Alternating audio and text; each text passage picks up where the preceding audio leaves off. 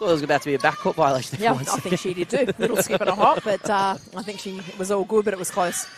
Mahadi 3. It's good. Ooh, lovely little finish there by Dayla Walker. Turned into the middle of the key there and just lopped it in with her left hand. Mahadi. And that's what you'll get from Mahadi. Lid on a hoop for the Mustangs. They are 1 for 6 from 3 right now. Mellington. It's good. Sometimes they just fall from everywhere. Holy dooly, that one was crazy. Pivec, long 2. She gets it. The guard knew exactly where it was going, and it was almost like the receiver was double-teamed already before she even had the ball. Good finish there by the import Pivec. She thinks she's shooting it all the way from halfway again. Mahadi, good patience, finds Pivec there. Coach Mark Waskovich calls a timeout. Shooting in the game these days too.